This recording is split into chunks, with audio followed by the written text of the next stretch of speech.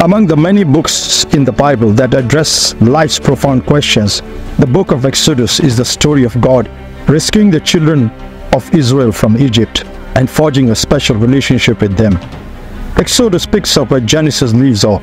It is the second book of the Torah, the collection of the first 5 books of the Bible traditionally attributed to Moses. Here we find the stories of the 10 plagues, the first Passover, the parting of the Red Sea, and the giving of the 10 Commandments.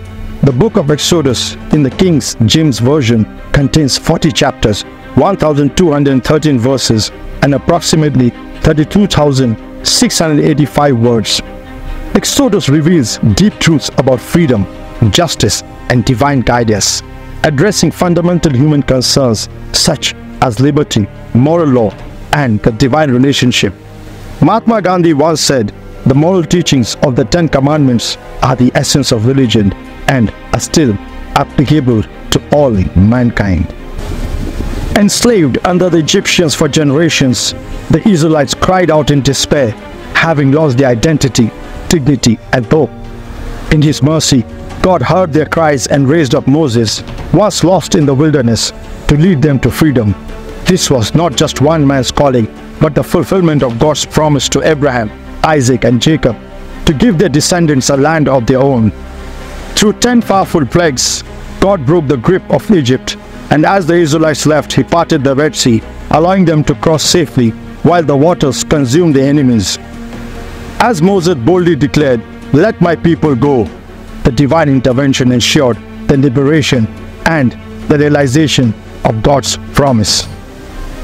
Yet, their physical liberation was only the beginning.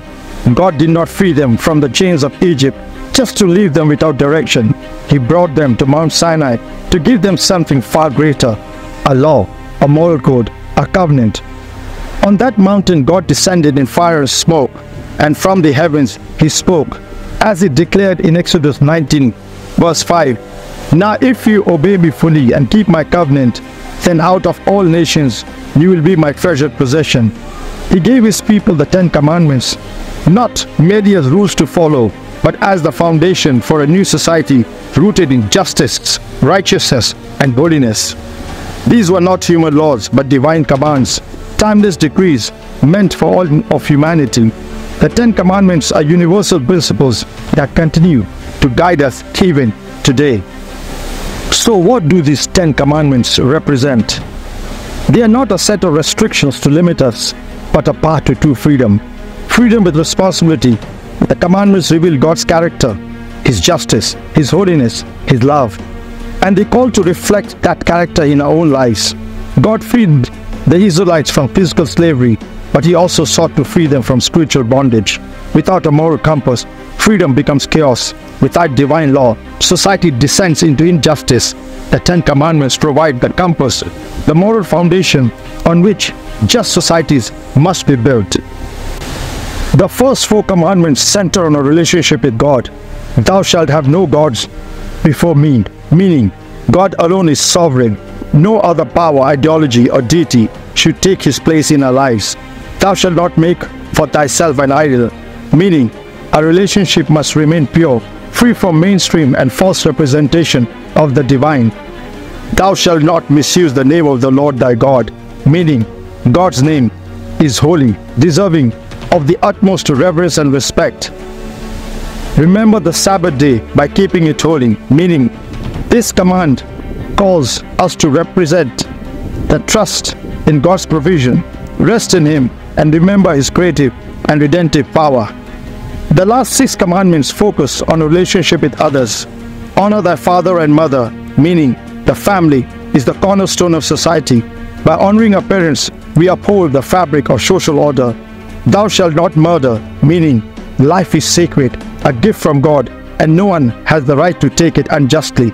"Thou shalt not commit adultery," meaning faithfulness in marriage reflects God's unwavering faithfulness to His people.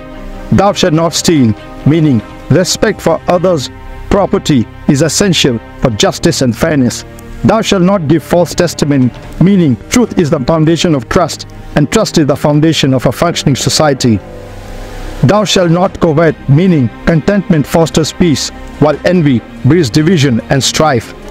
These commandments create a blueprint for justice, guiding us to live with integrity, both in our relationship with God and with one another. The application remains equal and universal for all people, reinforcing the importance of justice, mercy, and truth in our world. Prominent advocates such as Martin Luther King Jr., John Adams, Sir Isaac Newton, Albert Einstein, and Ronald Reagan have highlighted the enduring moral and ethical significance of these texts. They recognize their foundational role in promoting justice, guiding personal conduct, and shaping legal and societal values across history and cultures. Moreover, the book of Exodus has influenced the English language with terms like Exodus for a mass departure, manna for unexpected benefits, and burning bush for divine revelation. Golden calf represents idolatry, Pharaoh denotes a tyrannical leader, and let my people go symbolizes a call for freedom. The promised land refers to a place of anticipated fulfillment, while the parting of the waters describes overcoming great obstacles. Plague signifies widespread calamities, and covenant represents a solemn agreement with thou shalt not, reflecting the strict prohibitions of the Ten Commandments. The book of Exodus contains many lesser-known facts that add depth to its narrative. Moses had a speech impediment, so his brother Aaron spoke on his behalf. Two Hebrew midwives, Shipra and Phua, defied Pharaoh's orders to kill male infants, playing a key role in saving the Israelites. Moses' staff, a simple shepherd's tool, was used to perform miracles, and the Israelites left Egypt with wealth after borrowing from their neighbors. God's name, I Am, signifies his eternal nature. The Passover lamb symbolizes salvation, while Pharaoh's heart being hardened by both his own will and God raises theological questions. The original Ten Commandments were broken by Moses in anger, and manna, the bread from heaven, was a temporary provision. Finally, Moses was 80 years old at the time of the Exodus, demonstrating that age did not limit his leadership role. As it says in Exodus 23:2, thou shalt not follow a multitude to do evil, neither shalt thou speak in a cause to decline, after many to wrest judgment. By advocating for fairness, being a voice of truth, showing compassion to those in need, and caring for the environment, we embody the spirit of the Ten Commandments. Through these practical steps, we can help build a world of hope, peace, and righteousness.